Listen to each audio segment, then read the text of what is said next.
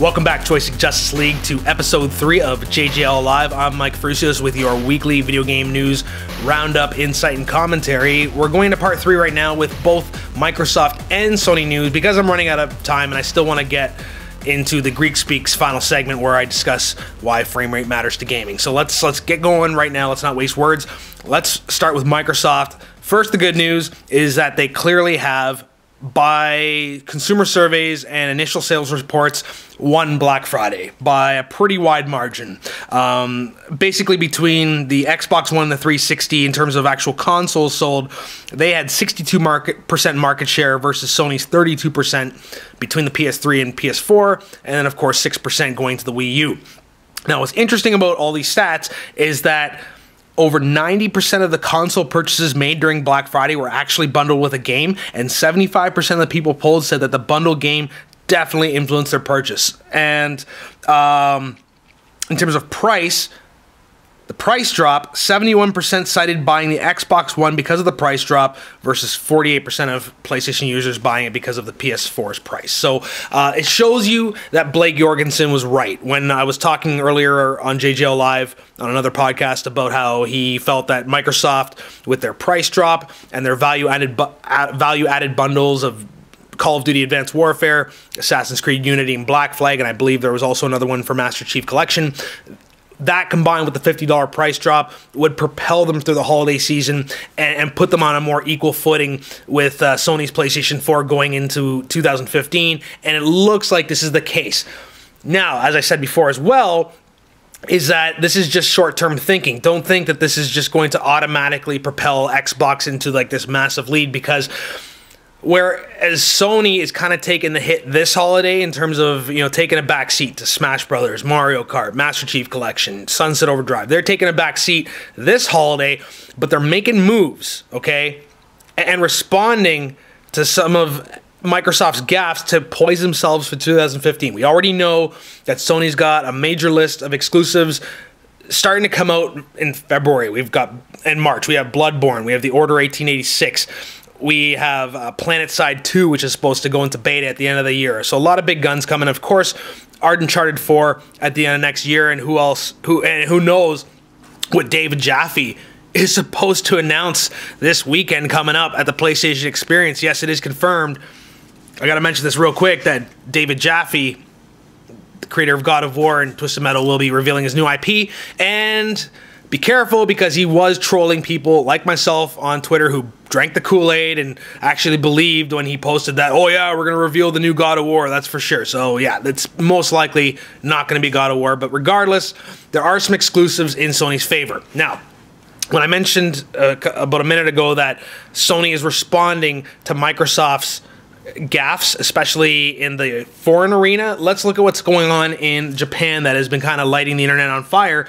News that Microsoft's Japanese boss, Takashi Sensui, has resigned as the chief of Xbox Japan and will actually be replaced by a former 25 years Sony staffer, Takahashi Minami, who actually joined back in July, so it's now official.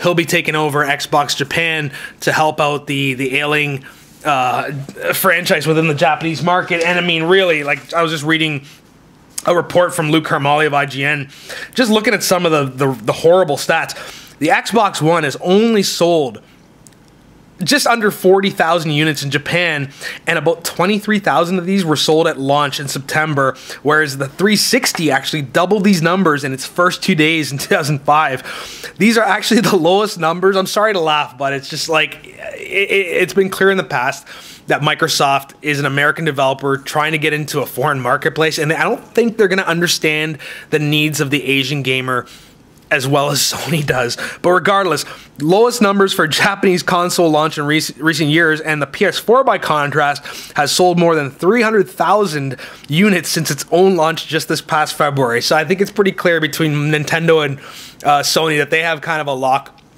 on the Asian markets. And when we turn over to Sony News, I'm going to explain how the Chinese factor is going to also multiply this. So I've got about a couple minutes left on this segment. Let's keep going with Microsoft real quickly.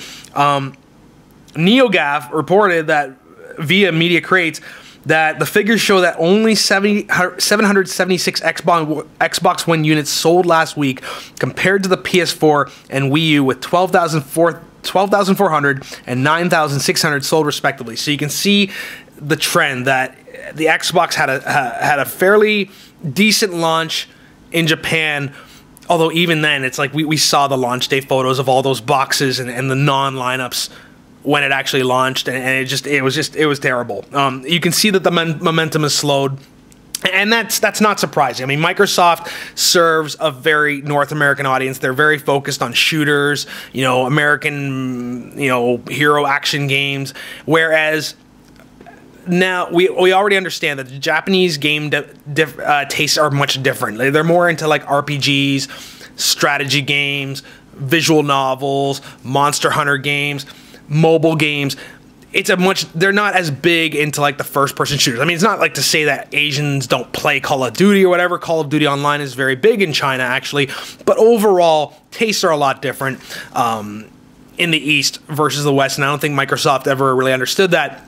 Phil Spencer, in hindsight, gets it. I mean, he did tweet out as a response to a fan that you will see JRPGs on Xbox One, but it's not clear what those are going to be. He hasn't announced whether he's made any partnerships with like Atlas or like, I mean, I don't even want to act like I'm an expert here. I've just been introducing myself, but there's no indication that you're ever going to see Tales of Exilia or Ni no Kuni or Level 5 announce a game for the Xbox One. It almost seems just kind of like a tweet to show that they're thinking about it, but they're not really committing. All right, so we got about a minute left.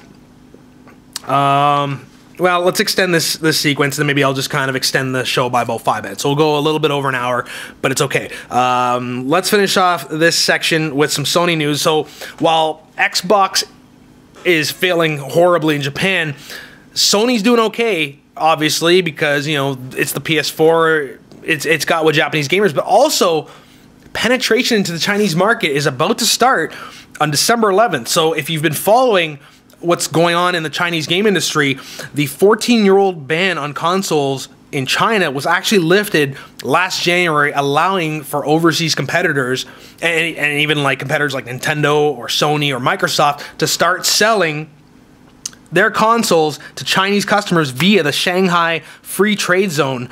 Of course, it would be limited to the Chinese government's strict rules on censorship, of course.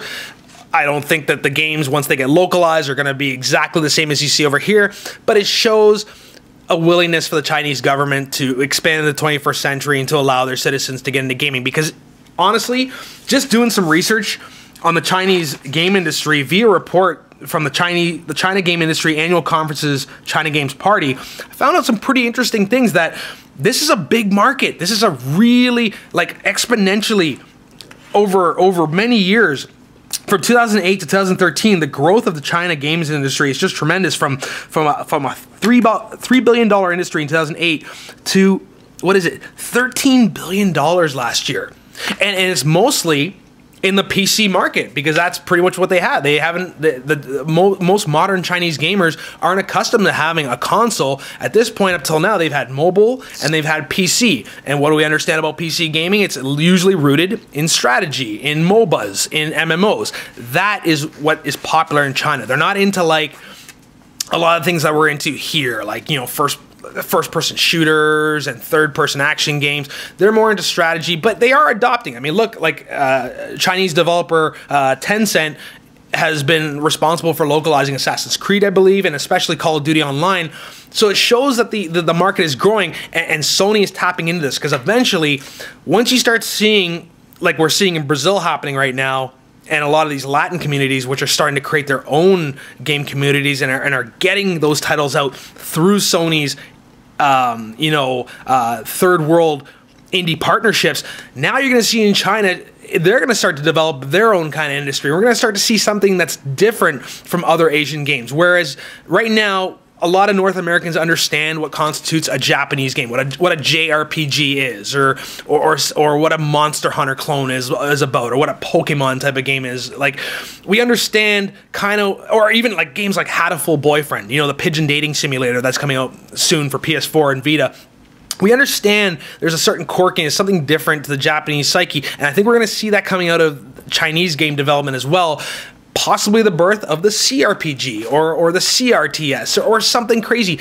But all we know is that if you're a PlayStation fan, at some point, once these games start coming out the gate, we'll eventually start seeing the cream of the crop start to get localized over to North America, and that's just going to benefit gamers as a whole. All right, so I got to wrap up this this section on Sony and Microsoft news, but one quick correction. Based on recent Sony outlook, I got to mention this real quickly before we go, that Sony has announced last week that they're going to be getting out of the TV and mobile markets and focusing, I think, 25% more resources on the PlayStation brand, about an increase of, what were we looking at here? I had the figures in front of me. I think it was like, 13.6 billion or something like that. What was it? Yeah, 13.6 billion USD is what they're going to be investing into strengthening the PlayStation brand, and that's really been fueled by various subscription costs like PlayStation Plus, Music Unlimited, PlayStation Now, all that fun stuff. So what's happening, if they're going to be cutting their ties to the TV market, the mobile market especially, what does that mean for remote play on the Z3, that thing that you see all over the PlayStation Store that they're hyping up right now? Are they going to continue to support it? I don't know. So maybe, despite all the positive reviews, I might hold off on getting that Xperia Z3 because I don't know how much longer Sony is going to be willing to dedicate resources to the device. And also got to correct myself that I said earlier that up until now you couldn't find these Xperia devices at Rogers Canada. They've gotten into the Xperia game for better or worse now, so you can actually get the Z3 and the Z2 at Rogers. Okay, so stay tuned. I'm going to wrap up things in part 4 of JJL Live episode 3 with another episode of The Greek Speaks, where I go down the reasons why frame rate matters to video gaming and in what context. Stay tuned.